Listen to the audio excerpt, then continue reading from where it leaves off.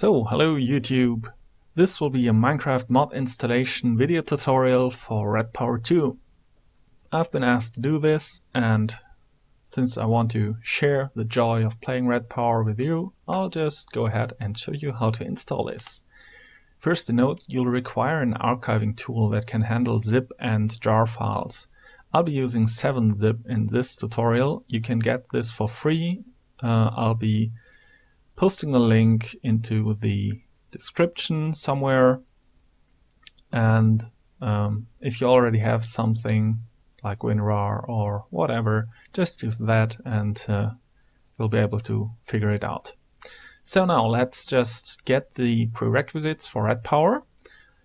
There are several APIs you need to get to run RedPower, so let's just dive in. I'll be posting all the links to all the stuff you need in the description. First, get Mod Loader. Scroll down until you see something like this, Mod Loader 1.0.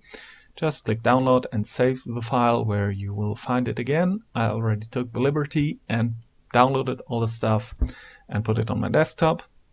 Next, you'll require Mod Loader MP. Even though it's actually intended for multiplayer play, don't be confused. You'll have to download this even for single player mode only. Just get it, don't skip it, it's important. So get the client installation for ModLoader MP from here. Save the file where you will be able to find it again. And last but not least, you'll require Minecraft Forge. Get the Minecraft Forge version for 1.0 for your client from here. Again, save it somewhere. You'll be able to find it again. And now we can finally download RedPower itself. I'll be using pre-release 4, which is the current version at the time of this recording. Just go to Eloraam.com, that's the author's blog. There are updates and news and bug fixes, and there's also some kind of FAQ and excessively asked questions over here. So if you have problems, you can go either here or the thread on the Minecraft forums. And you want to download the mod, so up here in the top right, there's a button, Download RedPower. That's where we go. And well, there are several files right here. That's because RedPower is separated into several modules, so you don't have to install the whole shebang. If you just want, for example, logic, wiring and lighting, just get those, and the requisites for the specific modules are listed to the right. So if you want to install, for example, machines, you'll also have to install core and world. Well, get all the files you want. I'll just be getting them all because they fit really well together. Save them, and well, that's all the files we need to download. There are some versions for previous Minecraft releases over here at the bottom. If you want to, you can play older client versions, but the installation instructions should also work for them. But remember, you'll have to get older mod loader and all the other API things for the appropriate Minecraft version. But I'll just be focusing on the current release.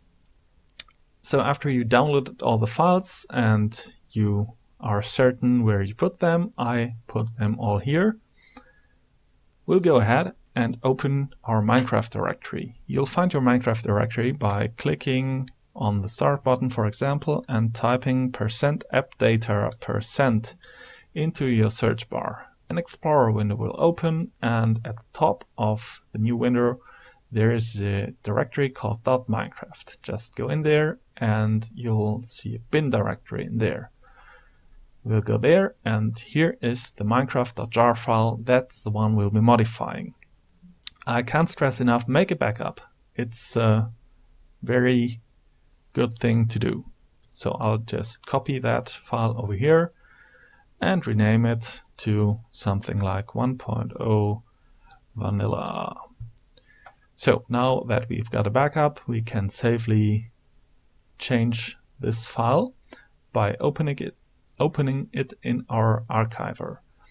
I'll be using 7-zip and click on Open Archive. This will open a window like this, showing your jar's contents. First of all, we want to delete the directory metainf. Just delete that. That's important because Minecraft will refuse to run if you don't do this. So that's a good first step. Then you'll have to install all the APIs into your Minecraft.jar file. Start with modloader. It's important that you put the APIs in the correct order into your jar file. So open your modloader.zip file, and there are several class files. You'll just have to select all of them and drag them to your Minecraft.jar file and confirm that you want to place them in there. Then you can close the modloader zip file because we already installed that. Next up is the modloader MP. Again, copy all the files into your Minecraft.jar file and you're good for modloader MP. Just close that and open up Minecraft Forge client. In this archive there are a lot of files, so make sure to get them all. Select all the files, including this directory over here, and also add them to your Minecraft.jar file. Confirm that you want them in there and you're good to go. Those were the APIs, and they're in the jar file now, so you can just close them now. So you'll see that the jar file is now a little bigger than it was before because we just put all this stuff in there. Now go back to your .minecraft directory like this and create a new folder. Call it mods like this. Enter that directory. It will be empty, and that's where you put all your Minecraft stuff you downloaded, all the modules you want to install. Just drag them here and you're pretty much good to go. You can now start Minecraft. You should be able to log in and get to the title screen. Now we can simply create a new world. Let's call it RedPower and create that.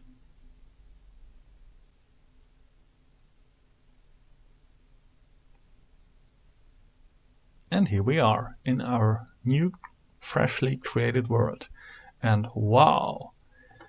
This one is one of the RedPower 2 volcanoes, and this is a very good indication that it actually worked. The installation seems to be flawless because, well, these volcanoes are part of the RedPower 2 world module. So yeah, if you don't spawn on a volcano, you can also take a look around and look for indigo flowers or the rubber trees. They are all of them are a good indication that your world generation worked and that you installed the mod correctly. Well, that's pretty much it. If it did work, that's great. So have fun playing.